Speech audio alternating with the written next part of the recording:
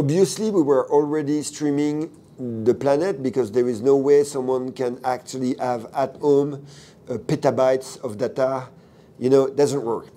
That said, everything else, I mean, lots of other stuff were actually on the user PC, hard drive, typically vegetation, airport, planes, and all of that. If you see all the content that we put on top of it, and that community has put on top of it, you can basically pretty fast completely saturate your hard drive. And even on, so to give you a very concrete example, which has make us sad actually, is like world update that we were proposing. Most of the people had to remove the previous world update to enjoy the next world update. So basically it was, in order to enjoy a world update, you had to do what you can in this world update. Like, let's pretend like, for example, world update Japan. You enjoy world update Japan, but then the world update Nordic is published.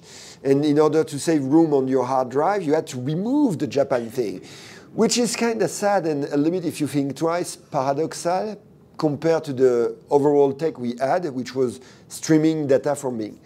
So from the starting point, we were like, we need anyway, if we want to have more details, more vegetation, because even on Kitty Hawk, it was, as I've just demonstrated, an issue. But if you think about what we are doing right now, where there is even more planes, even more complex, even more definition of all, about absolutely everything in the game, animals, ground, planes, weather, and on top of this, even the variety itself is even larger. So the depth it's more deep, it's more varied, and the definition is also better. It was impossible to stick to the previous technique to actually deliver the promise we wanted to deliver.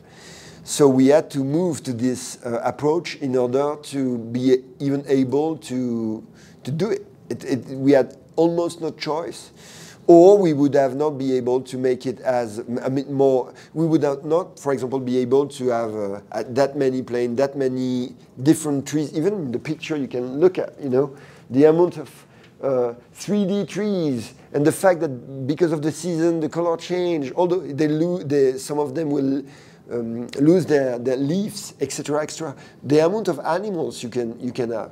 If you want to have all of that on your computer, it's just not possible. Not even talking about on Xbox, you know, where obviously the hard drive is generally smaller than what you would have on a PC.